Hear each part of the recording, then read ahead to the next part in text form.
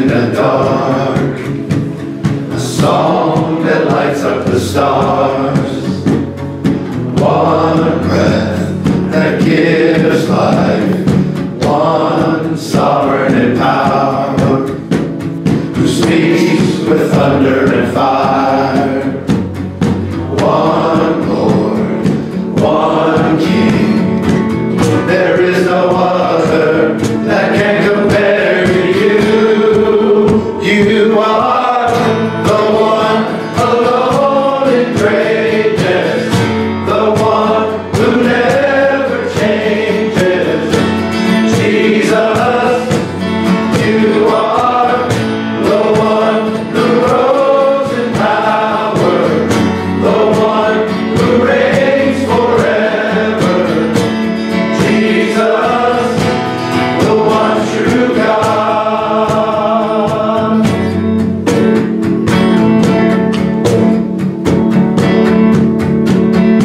One man on the cross, one light of the world, one name, one word, one way to be saved, one lamb that was slain, one love above all.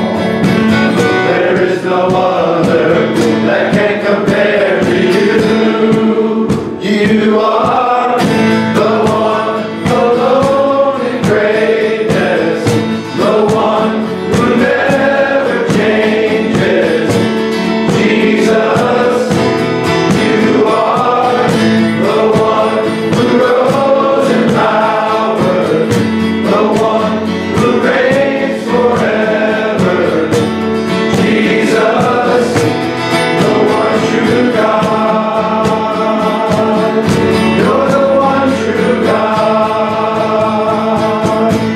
And we have seen the glory of the one and only Son of God. As we have seen the glory of the one and only Son of God.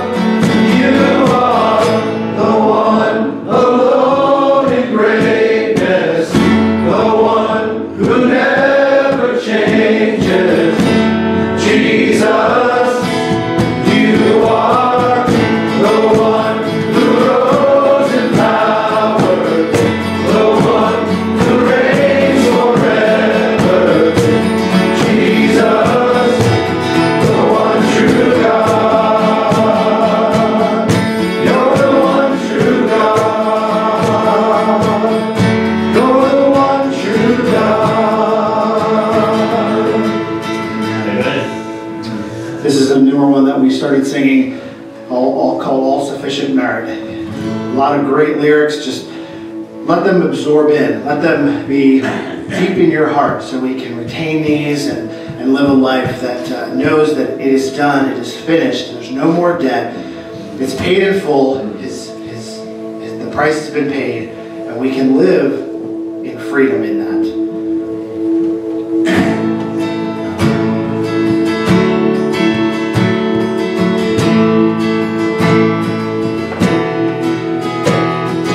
All sufficient merit, shining like the sun. Our fortune I inherit, by your work I've done. My righteousness I forfeit at my Savior's cross, where all sufficient merit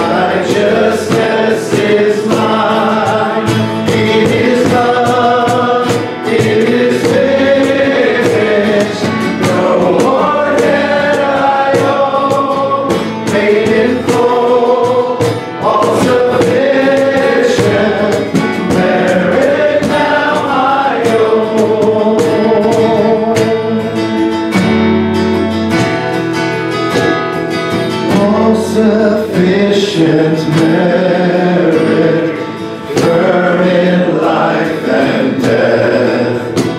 The joy of my salvation shall be my final breath. And when I stand accepted before the throne of God, I'll gaze upon my Jesus and thank Him for the cross. Yes, I'll thank Him for the cross. It is done, it is finished. No more debt I owe. Paid in full, all sufficient. Merit now my own. It is done, it is finished. No more debt I owe. Paid in full, all sufficient. Merit now my own. Our response to that is to make our lives available, follow Him where He leads. You make it easy to love you. You are good and you are kind. You bring joy into my life. You make it easy to trust you. You have never left my side. You've been faithful every time. All I want is you, Jesus. All I want is you. You are the refuge I run to.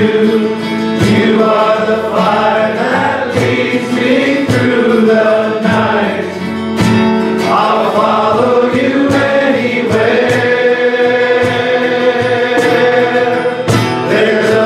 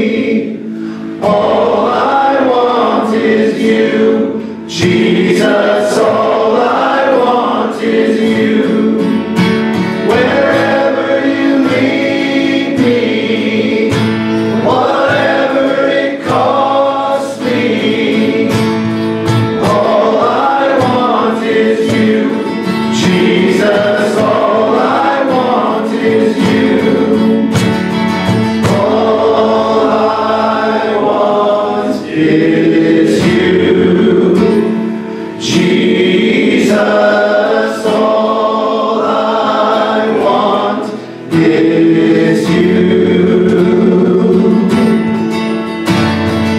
You are the refuge I run to. You are the fire that leads me through the night. I'll follow you anywhere. There's a million reasons to trust you. Nothing to fear, for you are by my side. I'll follow you anywhere. Follow you anywhere.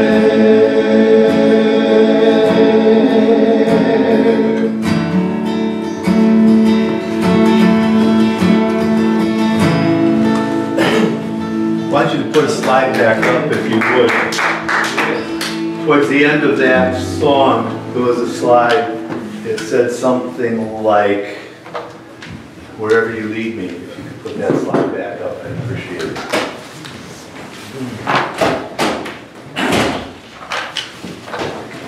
Guys, we just sang it. By the way, there are a whole lot of empty chairs we can bring back so you guys don't have to stand. So if there's empty chairs in here, maybe pass them back to the back. We just sang this, guys. I think that all too often we get in a worship setting, we're blessed to have somebody like Michael and the rest of his worship team up front. And words come off of our mouth and through our lips. Where is it? Where is it, guys? Wherever you lead me, whatever it costs me. And then we sang, there's a million reasons to trust you. I challenge you to take out a piece of paper. Don't do it right now. But I challenge you to take out a piece of paper and see how many reasons you can write down why you trust him. And here's the thing, when you start an exercise like that, you might come up with 3 or 4 and say, oh, okay, well, I did my best. But I would challenge you to not stop there. I would challenge you to think of words like wherever you lead me, whatever it costs me. And then stop and read what you just wrote down and say, what else, Lord? What else, Lord? I had a professor, one of my classes, we were told to take a passage of Scripture, just a verse, and make 20 observations off of that one verse. And the first time we had to do it, it was like, I got stuck after 3. But if you do this type of a thing, if you spend time, slow down, whatever it costs you, if you slow down, you'll amaze yourself how many things the Holy Spirit's going to bring to your mind. Guys, that's worship. Just singing these, and by the way, I agree with what you said last night. How amazing is it? First of all, it's a smallish room. It's kind of like singing in the shower. Okay? And we've got 30 male voices singing. Many years ago, I was at a men's retreat up at Keswick, America's Keswick. Our church was just one of many that were there. In the large auditorium, there had to have been somewhere between 500 to 700 men in that auditorium, singing praise and worship songs. We were lifting the roof off of that building. I have this wild imagination, you guys know me. You get a bunch of Christian men together, and there's somebody who's aware that there's a bunch of Christian men together, and that would be Satan, and if he can do anything he can to distract what's going on, he probably sent a whole host of his followers to make trouble, and when 700 guys, when 30 guys in one room lift their voices together, there's a million reasons to trust you. That just hurts his ears and they go flee. Think about that, guys. This is one power that we have, the power of worship. I'm going to ask you a question, and if somebody wants to answer it, fine. If not, think about it in your mind. So there's an announcement from the pulpit, there's going to be a men's retreat. I'm going to tell you what it's going to be all about. There's going to be a men's retreat. What motivates you to come? Anybody have a thought?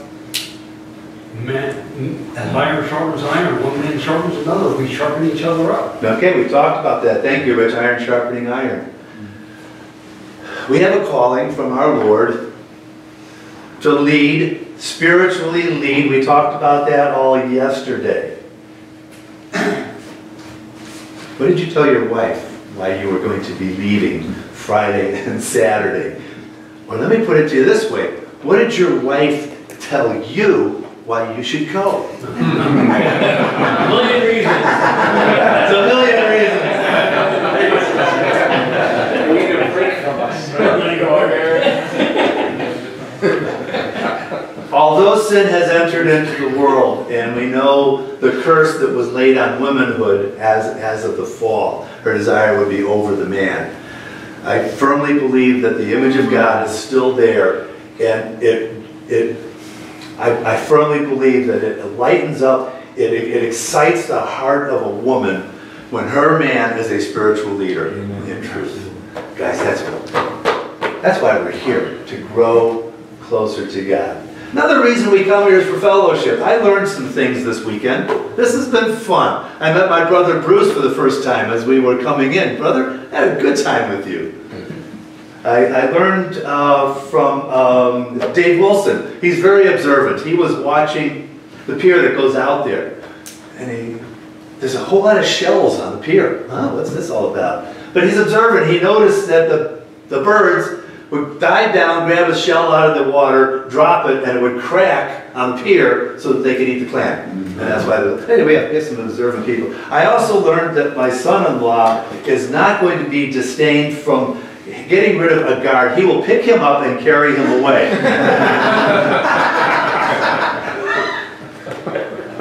I also learned that mini-me is a better shot than the original me.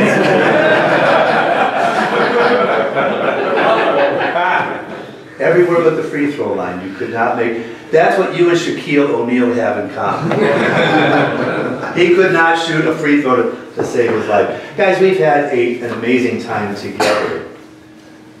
So I've got a question, I got a statement. And again, I'm not going to ask you to raise your hand. Does this apply to you? I feel like I'm in a spiritual battle. Now, some of these phrases I'm going to say can be answered a lot of ways, and in fact, they could generate some amazing discussion. You might be in a spot where God is giving you a break, and so you're not feeling it right now, or you are. There's a lot of reasons. I haven't felt the spiritual battle in weeks. Is that you? I can control my spiritual life, and I don't feel like Satan's really a threat to me because I've got the power of the Holy Spirit within me, and with Him I can control it. This is not a problem for me. How many of these deceptions does Satan use to put you in a position where you're not prepared for what he's got in store?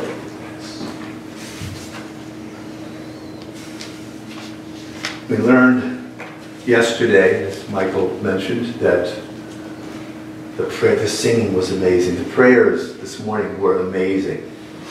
Why do we sing? Why do we pray before we go into the teaching segment? I would say at least two reasons. One is to prepare our hearts, because there's a lot of distractions out there. Prepare our hearts, get ready. Jeff and I have been talking about, and I'm throwing this one at you, Michael, where are you? I'm throwing this one at you. Should we intentionally have like 2 minutes of quietness before we actually start the service and invite people to, let's kill the conversation and let's just prepare our hearts before we get started. What a way to get your heart ready. But I think another reason we do it is to prepare this room, because I think as we gathered together, there were a number of Satan's minions waiting to do trouble. And when those minions hear 30 male voices singing, "There's a million reasons to trust you," they go running. I really do think, I believe that. That's part of the power that we have. You see, we got to get ready. We've got to get ready.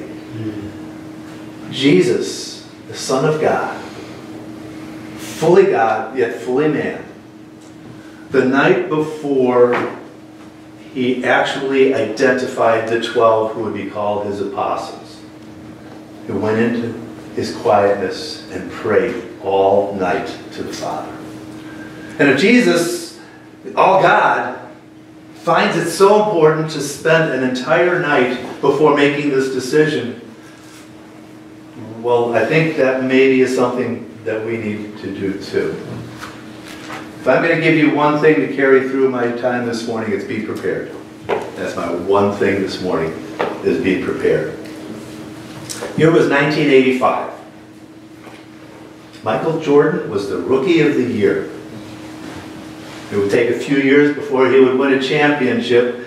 The space race was going on. The race for conquering the space between the United States and the Soviet Union was in full swing. And in fact, did you know that the Soviet Union was the first to land a probe on Venus? So that was all going on in 1985. Super Mario Brothers was released. We were talking about video games earlier today. There were some dramatic catastrophes. There was a volcano in Colombia that killed 23,000 people. There was an earthquake in Mexico City that killed more than 9,000 people. Summit talks were going on between Russia and the US. The Vietnam was over, but the Cold War was, people were scared of the bomb. Life between the US and the USSR was scary. I served, and I know what it was like to be serving during the Cold War. We knew each other, but we were frightened of each other. We didn't trust each other. We were in competition, and there was fear. The United States had this feeling of superiority in many things. And one of those was in the world of boxing. The United States would define who was the world heavyweight champion. That was our right. Along comes Ivan Drago. The Soviet Union had this massive specimen of a man, probably enhanced. And they're going to take on, but nobody can take on Ivan Drago. Except Rocky. Well, the first one wasn't Rocky. It was Apollo. The first one was Apollo Creed. So Apollo Creed from the United States says, we cannot let this guy have his way. So Apollo Creed, even though he was not the world heavyweight champion at the time, he had been, but he said, I'm taking on Ivan Drago, and we're going to show him what for.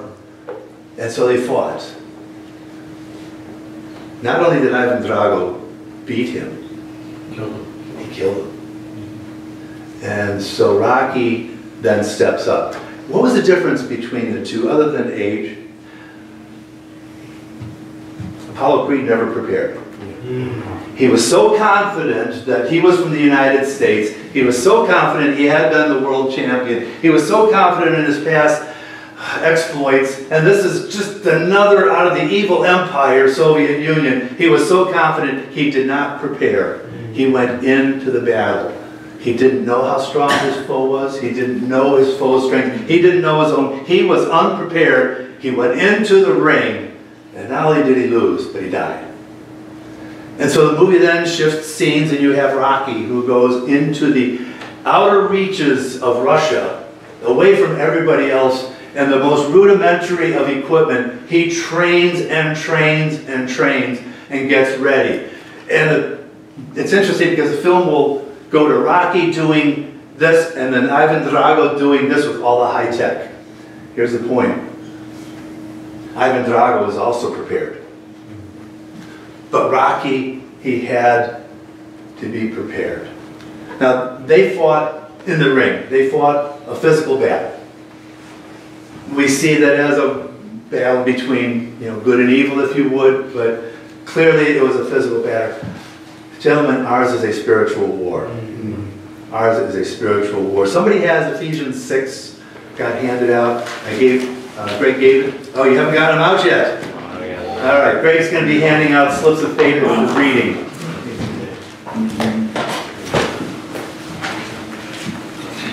While he's doing that, Mike, I'm going to ask, while he's doing that, get Ephesians 6, verses 10 to 18. There'll be various times I'm going to ask you to read out of there, but if you would read the whole passage, Ephesians 6, 10 to 18.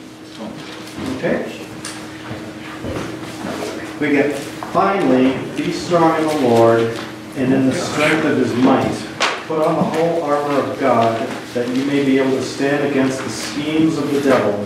For we do not wrestle against flesh and blood, but against the rulers, against the authorities, against the cosmic powers, over this present darkness, against the spiritual forces of evil in the heavenly places. Therefore take up the whole armor of God, that you may be able to withstand any evil day, and having done all, to stand firm. Stand therefore, having fastened on the belt of truth, and having put on the breastplate of righteousness, and as shoes for your feet, having put on the readiness given by the gospel of peace. In all circumstances take up the shield of faith, with which you can extinguish all the flaming darts of the evil one. And take the helmet of salvation and the sword of the Spirit, which is the word of God, praying at all times in the Spirit, with all prayer and supplication. To that end, keep alert with all perseverance, making supplication for all the saints. We're in a spiritual battle, and I don't think any one of us can deny it. You may not feel it right now. I'm going to throw this thought out to you. If you don't feel spiritual battle, and if weeks can go by, and you don't feel spiritual battle, maybe it's because Satan doesn't think you're a threat. Maybe it's because you have got such a diluted, watered-down version of faith and willingness to listen to the Great Commission. He knows he can't take you away from your salvation. All Satan can do is make you ineffective. And maybe your life is so watered down that you're not a threat, so he's not going to jostle that cup and maybe wake you up. If you're not feeling it at all, maybe start praying about it. But here's the thing, we cannot wait until the spiritual battle to get ready. And so the question is, why is it necessary to be prepared for a spiritual battle? And I would say, first of all, out of this passage, our battle, our war, is not against flesh and blood. It's not against flesh and blood. There are battles that are going on that are beyond our nature to be able to fight. We are built as men. There's the fight and flight syndrome, and most of us at the right time, whatever it may be, we're going to stop and we're going to do mortal combat because the combat is there. But we don't battle against flesh and blood. Ours is against, it's a spiritual battle. There is one who knows about you. I'm here to tell you that Satan is not omniscient. He does not know everything about you. But Satan is tenacious and does not give up, and he will continue to try things that are going to maybe impact you in your specific way. And he's got a database, and it says, Joey, that's a good one. I got that. And he shares it with all the minions. Joey's got a weakness over there, guys. If you need that one, pull that card out. He is our foe, and he is going to be on the attack. He has such a need to replace God on the throne. I mean, he even said that when he was up in heaven, I will make myself like the Most High. That he has to fulfill that proclamation. And the way to do that right now is to take each one of us 30 who have bowed the knee to the Lord and make it so that when we leave this room, we go out into the world, we're not going to be that witness. This is a spiritual battle. The risks of not being prepared, because the spiritual warfare will come. And the first risk is that we tend to underestimate the foe. Culture has done a great job of normalizing the existence of Satan to where on Halloween there'll be kids dressed up as a cute little Satan. Their TV shows about witches, and everything is done to make them seem okay. And so we underestimate the danger and the power and the abilities, because you see, we believe as men that we can control what's going on based on our experiences, based on our own value, self-worth, self-strength. We have to know that our foe is Satan. That cannot be minimized. We have to understand the reason why he's going after us. Because my passport says, citizen of the kingdom of God. Same with you guys. That's what my passport says now. Then there's no expiration date. My passport has my birth date and my rebirth date. Okay, he knows this, but he wants us not to pass that along. And so that's his agenda. Get in our face. And he is so powerful. I think that we minimize the power that Satan has. Daniel 9. It's an amazing chapter. It's not going to be until sometime in the fall where we teach it. Daniel is reading the scroll. The nation is in captivity, and it's been proclamated by God that there will be a year for every time that the nation of Israel did not give the Sabbath rest to the land. And it turned out they would be in captivity for 70 years. It was proclamated. And after the end of 70 years, if my people who are called by my name will pray, I will answer their prayer. He goes, it's just about 70 years he prayed. And I think you spoke about this yesterday. God sent Gabriel. He couldn't get to Daniel. Gabriel, the messenger angel, could not get to Daniel because the devils were holding him back. He couldn't get away. God sends Michael, and the battle is on, and Gabriel is free. Do not underestimate the power of your foe, Satan. Do not underestimate him by thinking, I've been a believer for a long time. I'm solid in my faith. I have the Holy Spirit. Do not underestimate the power that Satan has, because it's real. We have to get prepared. But the second big risk is overestimating yourself. Thinking that you are going to deal in the battle when the battle comes. Plenty of time to take care of it when the battle comes. I gave Romans 12 to somebody. Does somebody have that? Go ahead. 3? Yes. For by the grace given to me, I say to everyone among you, not to think of himself more highly than he ought to think with sober judgment, each according to the measure of faith that God has assigned. Don't think highly of yourself than is appropriate. Don't. But you know what you do have? You've got faith. The faith appropriated when it's appropriate, when it's taken on hold, is going to be the shield that you need. It's going to be what we're given. Galatians 6:3 is going to tell us that when somebody thinks he's something when he's nothing, he's deceiving himself. The risk of thinking too highly of yourself, that spiritual battle is not going to be a problem for me. And Proverbs 3:5 says, trust in the Lord with all your heart and not on your own understanding. Having this opinion of yourself that you are more than you really are puts you at high risk for that spiritual battle. The nation of Israel, I was going to ask my brother Jeremy, where are you? Do you know the story of the two battles of Ai? Okay. Nation of Israel goes into the promised land, beginning of Joshua. And God says, fear not, for I am with you. I will go before you. I will fight the battle for you. They go to Jericho. There's no way they beat Jericho except they walk around the city 6 days. The seventh day they walk around, the trumpets blow, the walls come down. Total victory. And so now they go into a camp after Jericho, and the next city up is going to be Ai. Just a little thing. It's not recorded that Joshua ever turns to the Lord.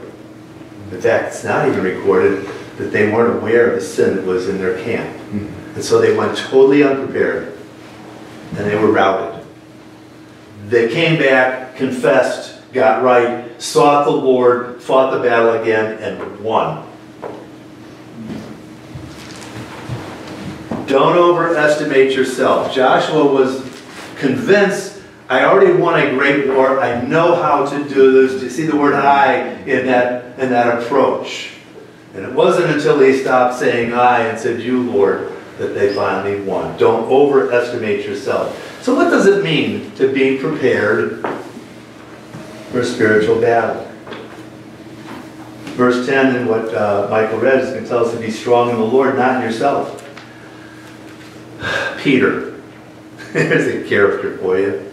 Though everyone else deny you, I won't do it. I got news for you, Peter. Before the cock crows, you're going to deny me 3 times. He had a problem of self-worth, of thinking that he could take care of it, and not being. Jesus is walking on the water. And Peter goes, oh wow, it's you, Lord. Come on. And he goes running until he hears the first wave hits him on the side of the face. He looks at the water, he goes down. Help me, Lord.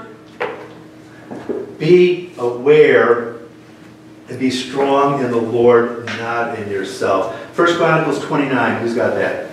Go ahead. I got it. Yours, O Yahweh, is the greatness and the power and the glory, and the victory and the majesty, indeed everything that is in the heavens and the earth. Yours is the kingdom, O Yahweh, and you exalt yourself as head over all. I'm going to challenge you guys to memorize that verse. 1 Chronicles 29:11. And if you memorize that verse coming out of this, listen, I don't know.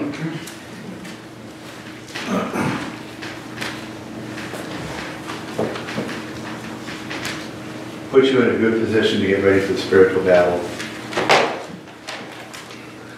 Matthew 19:26. It's a story about Jesus talking to a rich young ruler. He says, I've kept all the laws. What do I have to do to enter the kingdom of God? And Jesus says, sell everything you got. And he was distressed because this was one bridge too far. And Jesus said, it's easier for a camel to go through the eye of a needle than for a man to enter the kingdom of heaven. He says, with man, this is impossible, but with God, all things are possible. Being prepared is allowing the strength of God to be your guide. For yours, O Lord, is the greatness and the power and the glory and the victory and the majesty. For all that is in the heavens and the earth is yours. Yours is the kingdom, O Lord. You are exalted as head above all.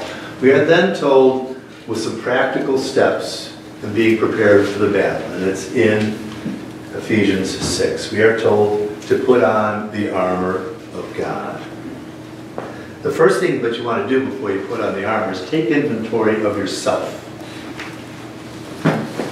See, there are things about us that we hold in awe. I don't know about you, but there are things that we are in awe of ourselves because we are so capable. I can read that book and I can talk to people about that book. I pray 13 times a day, whatever, at the eye in it. We are in awe of ourselves, but the things that don't matter are the things that are of self. It could be stamina, it could be strength, it could be insight. If it's of you, they don't matter in the spiritual battle. The things that do matter are things like the Holy Spirit, the gifts that He gives us, the Word of God, prayer, the armor, the church, and one another fellowship. These are things that God ordains and gives us. They do matter. Start out by acknowledging the battle is there and that you are vulnerable in the battle against Satan. We need to know where the battle occurs. And we need to be responding accordingly and be prepared before that battle ever starts. And so God's armory is listed. Give me verses 14 to 18 again, please, Mike. 14 and 18. Yes, give me those again, please. All right. So, verse 14. Okay, stand therefore, having fastened on the belt of truth, and having put on the breastplate of righteousness, and as shoes for your feet, having put on the readiness given by the gospel of peace. In all circumstances take up the shield of faith, with which you can extinguish all the flaming darts of the evil one, and take the helmet of salvation and the sword of the Spirit, which is the word of God, praying at all times in the Spirit with all prayer and supplication.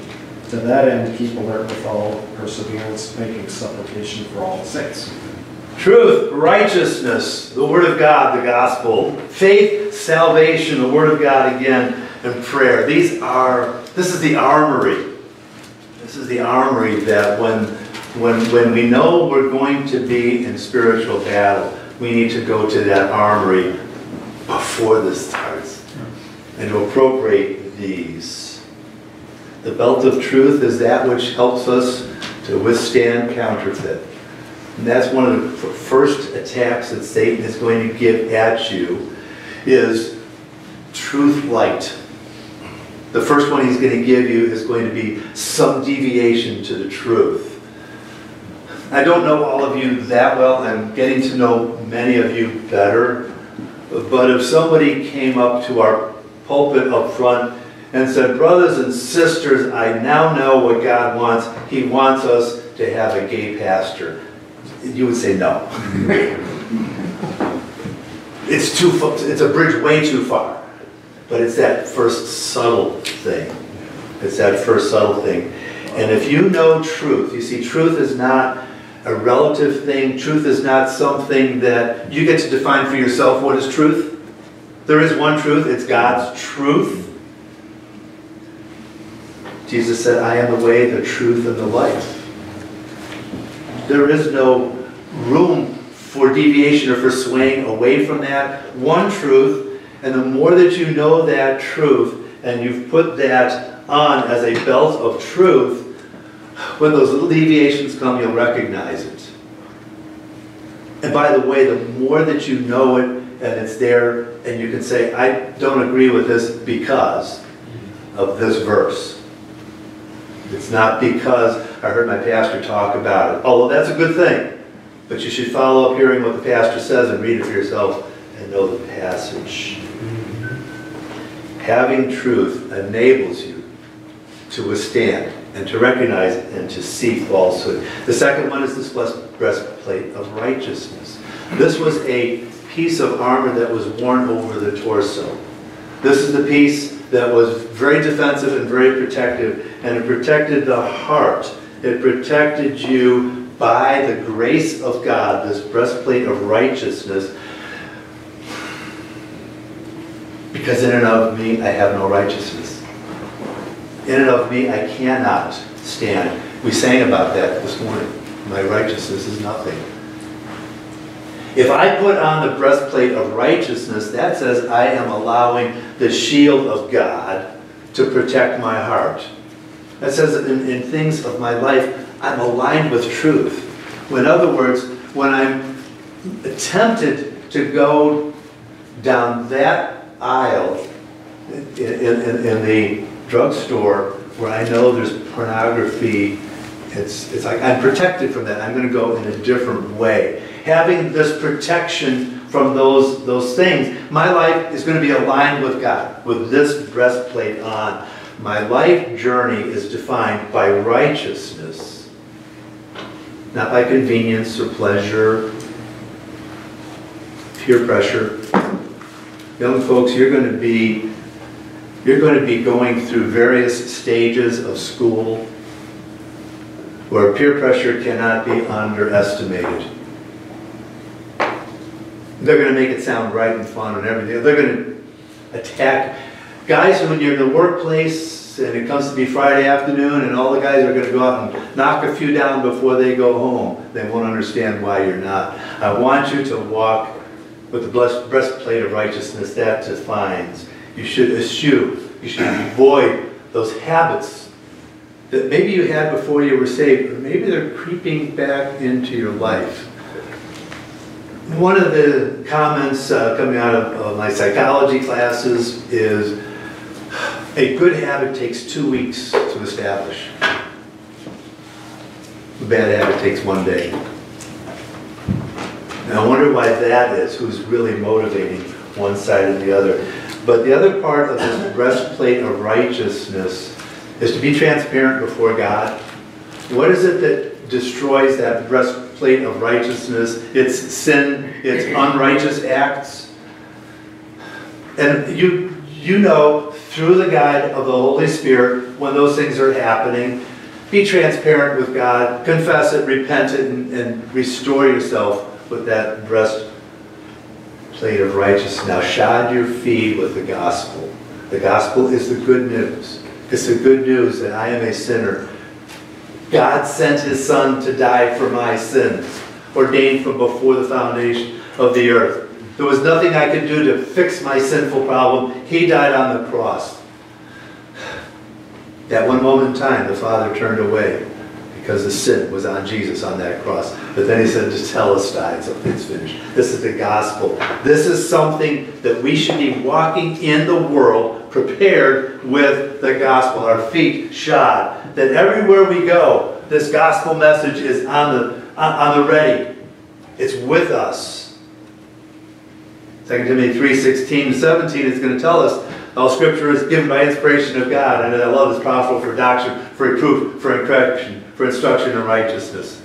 The man of God may be perfect, thoroughly furnished unto every good works. When I walk in this world and the gospel is on my feet, I have no pebbles in my shoes.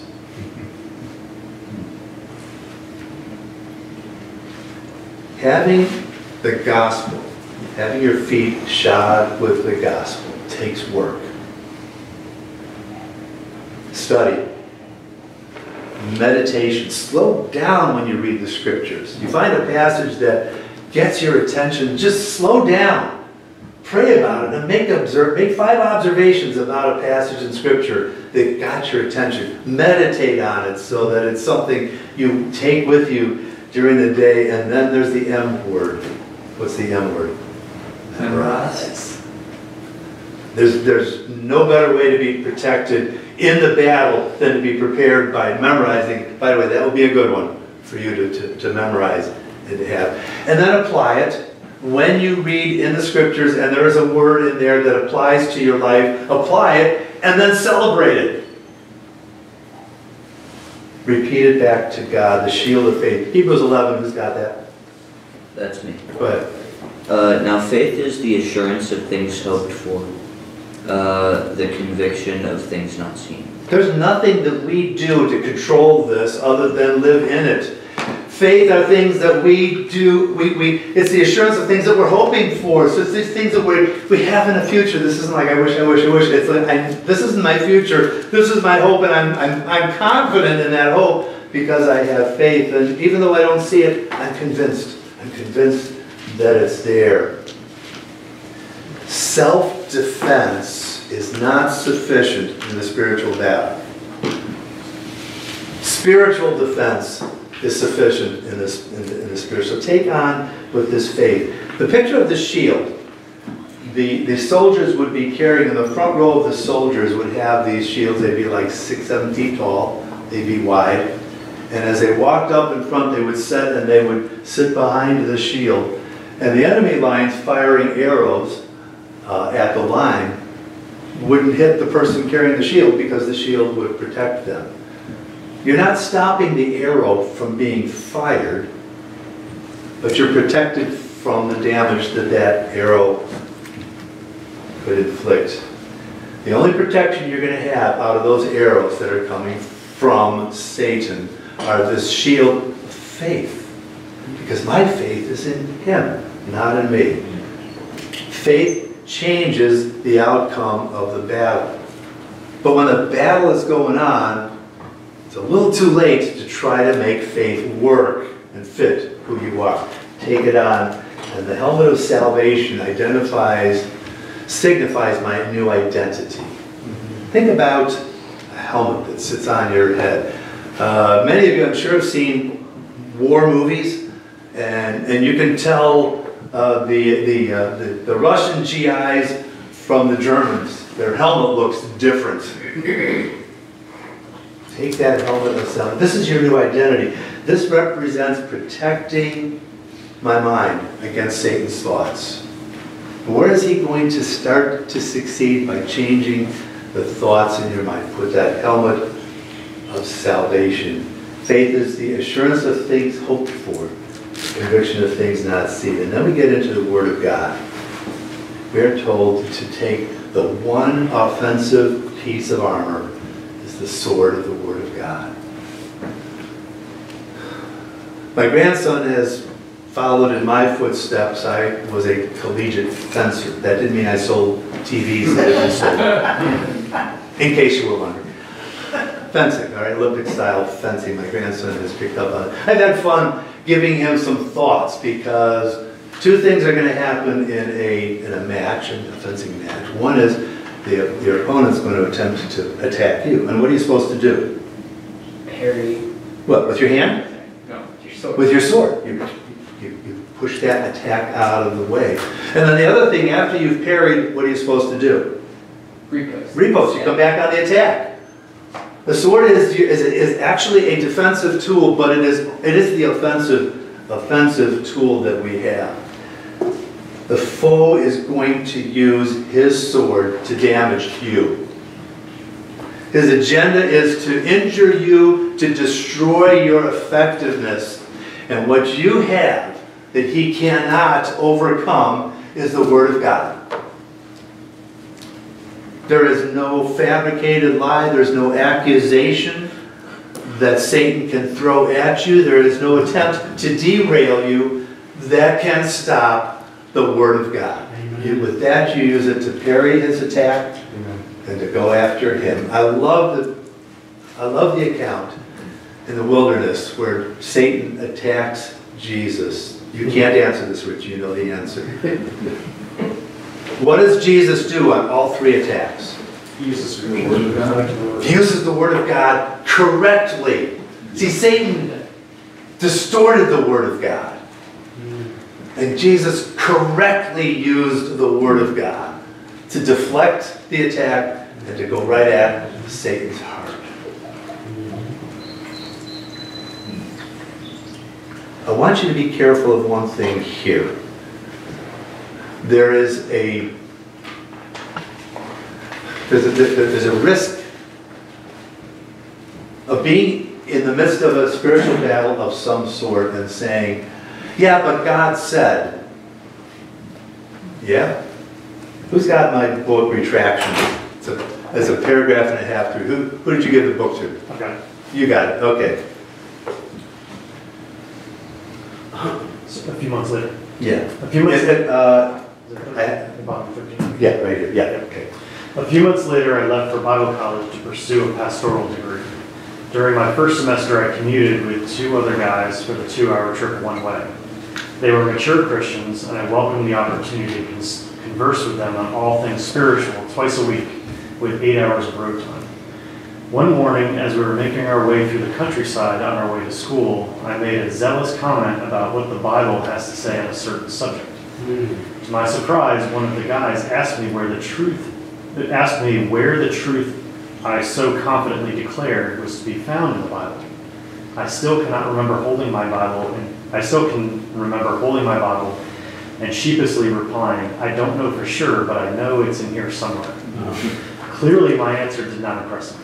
He might have been driving, but that didn't stop him from sternly looking my way and stating, Nimmers, you don't ever tell me something the Bible says unless you can give me a book, chapter, and verse. Do your homework, guys. Do your homework. If you want to make an assertion, this was really kind of fun last night at dinner. Mason was challenging me on my theology of eschatology. Eschatology, the end times. We're talking about when's the tribulation going to occur? What about the millennial reign? And one of the approaches to the tribulation is called pre-wrath rapture. And he said, well, what's their favorite verse that makes you believe in pre-wrath rapture?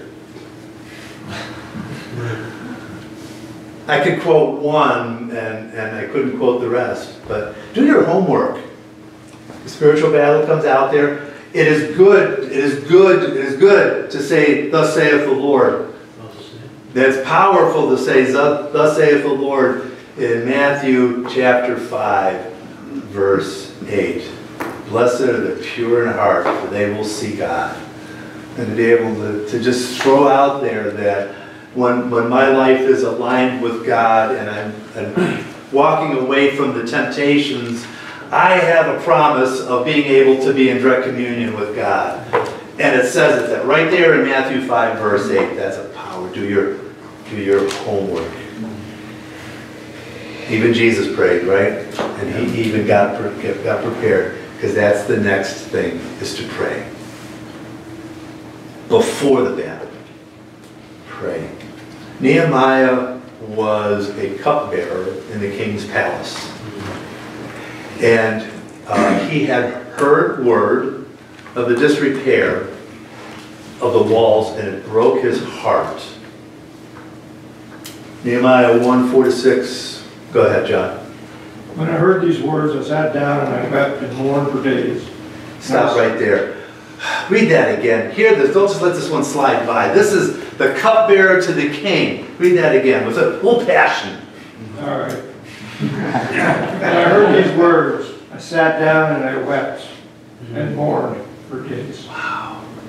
That's good enough right there. He hears what's going on, and his reaction is to pray, and his heart is broken in prayer and in weeping because there's something going on. Where do I turn? I turn to the Lord. I turn to the Lord. As time passes now, he gets called into the king's chamber. It says at the end of chapter 1 that he was a cupbearer to the king. And now he is called in to have counsel and to bring the cup into the king. And it says, I had never come in his presence with a sad face before. Because you did not go into the king's presence with a sad face, off with your head. You come in as the cupbearer with positivity and everything else. And so in the back of his mind is what's going on in Jerusalem. And in the front of his mind is I have the opportunity to go talk to the king. Nehemiah 2. And the king said to me, why is your face sad, seeing you are not sick? This is nothing but sadness of the heart. But I was very much afraid. I said to the king, let the king live forever. Why should not my face be sad, when the city, the place of my father's graves, lies in ruins, and the gates have been destroyed by fire? Then the king said to me, what are you requesting? So I prayed to the God of heaven. This is powerful, guys. I call this a Nehemiah dart. Why are you so sad? What is it that you want from me? And Nehemiah said, hold up, king. I'll be back in about 10 minutes. I'm going to my prayer closet. I'm going to kneel down and weep. No, that is not what happened there. Right on the spot, he shoots up a quick prayer. God, give me the wisdom and the guidance, and let this be yours. Queen Esther is in a position. Haman had convinced the king that the Jews were all wicked, and a decree that all Jews would be killed. Esther is a Jew. And Mordecai convinces her, go talk to the king. And her famous words, if I perish, I perish. Just praying to the God and surrender. The opportunity to go in to the spiritual battle is enforced by prayer. When do we take on the spiritual battle? And I want you, that one word, if there's no other word in this, what I'm going to get today, be prepared. Be prepared. Before the battle is on your doorstep. It says praying at all times. It says being alert with perseverance, not just when you think about it. This is a lifestyle. We talked about how do you establish a mindset. This is a mindset thing. Prayer is that which prepares you to even take on the armor of God. Just for time, I know I have two other Nehemiahs. I'm just going to talk to them. Nehemiah is a great book for this, being prepared, oh, by the way. The nation is back. They're rebuilding the walls. Esther was allowed to go back, rebuild the temple, and Nehemiah is sent back to rebuild the walls. But the kings in the area are dissatisfied. And they're putting all these false accusations against them back to the king. And so Nehemiah recognizes Sanballat, Tobiah, and the Arabs, and the Ammonites, and the Asherites heard that the repairing of the walls of Jerusalem was going forward, and that breaches were beginning to be closed, and they were very angry. And it says, and we prayed to our God and set a guard as protection against them. They did this before Sanballat and Tobiah and the rest of them came. They set a guard. They were prepared in advance. It's too late to learn how to put on the spiritual armor once the battle has begun. A lot of you guys here are veterans. I know that from talking to you. Then you think about people like first responders. You think about medical people. What do they do? What do they do? They train and train and train again. So that when the event happens, they're ready just to do because they're trained. And it's just a reflexive action to do what they're supposed to do. Train and train and train some more so that you're ready. Don't wait until that emergency shows up in the ER to figure out, I better open the book and figure out what to do on this one. Too late. An incoming missile is coming towards your ship. How do I defend against this missile? It's too late. It's too late. You train, you know, and you know. The other thing you need to do in advance is know the tendencies of your opposition. The NFL has something called practice squads. What are they? What's a practice squad? They emulate what the opponent is going to do. Why do they do that? To get ready, to be prepared. Their people actually learn the tendencies of the opposing team, and they go onto the field of combat, the football gridiron, and they emulate what the opposition is going to do so you can practice what's going to happen. Know the tendencies of your opposition and be prepared. And how do you do that? You pray. How do you do that? You seek after the Holy Spirit. How do you do that? You take the time to do it. In Nehemiah 4, verses 15 to 17, is then going to say, and the men were on the wall, building the wall, with a sword by their side. With a sword by their side. So they knew that the attack was going to come, and they were going to be ready to address the attack and not say, here they come, I better go get a sword. They were already out there.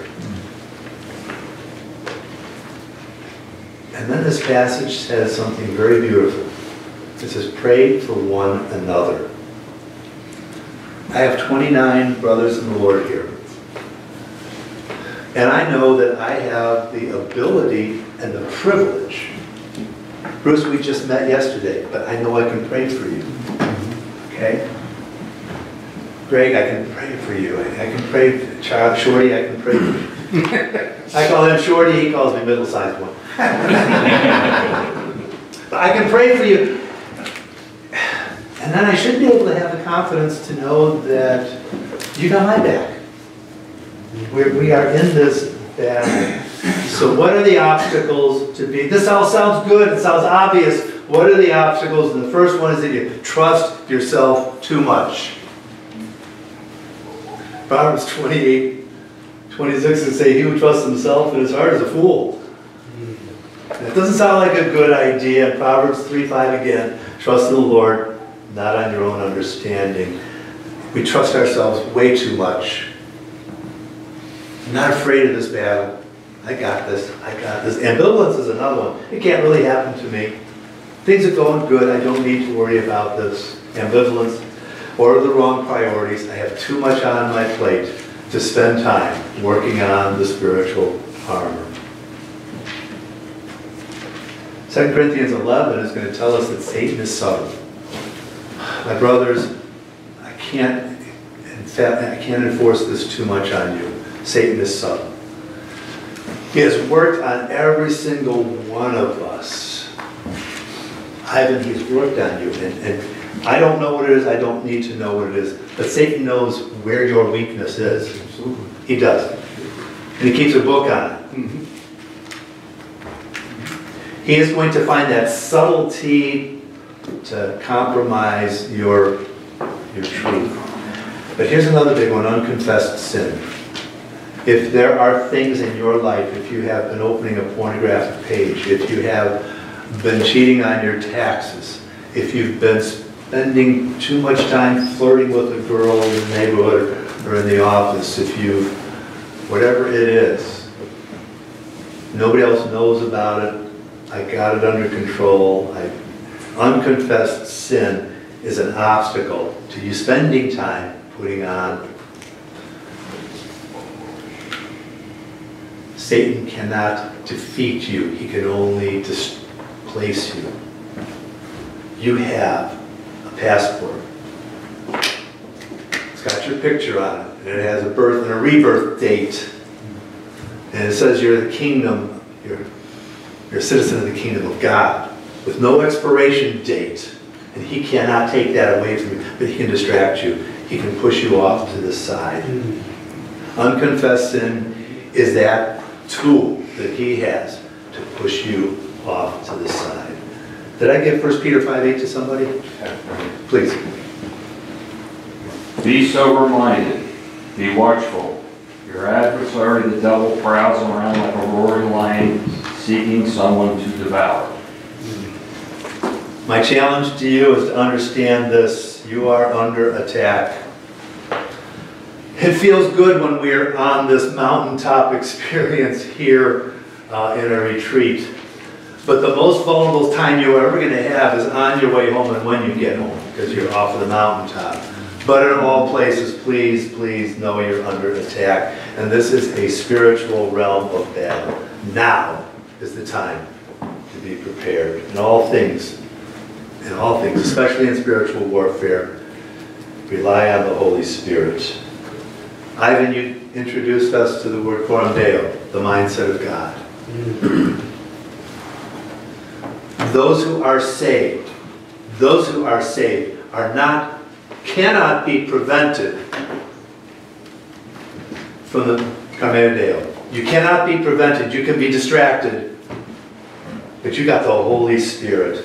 And I love that challenge that you gave. You got one life. Use it. Would you close the prayer? Father, we thank you so much for this gathering here. We thank you, Lord, for the truths that are given to us today, the challenges there, Lord. And we thank you, Lord, for just this awakening that we are in a battle every day.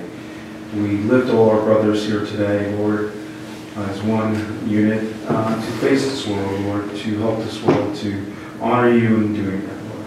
We pray for ourselves and the struggles that we have every day, Lord, and also to celebrate with you in the victories that we have. So the remainder of this day, Lord, guide our minds, guide our truths, guide the voice that is in us, Lord, to worship you. In your name, Jesus' name, amen. John?